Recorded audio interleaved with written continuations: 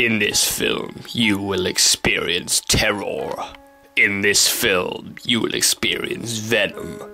In this film, you will experience snakes. This straight. Crackpot doctor, no license, gets hold of loads of snakes, experiments on them, they go fucking loopy, and now they're outside. And we're stuck with them. Fuck. Nothing you can do can protect you from the malignantly defecating horror that is snakes.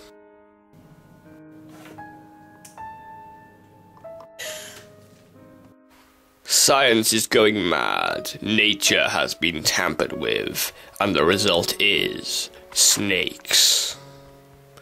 Between venom and poison, between life and death, between what we know and what isn't, is the malignantly defecating stream of madness we call imagination.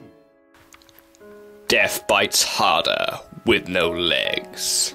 They sliver, they slide, and they kill in snakes.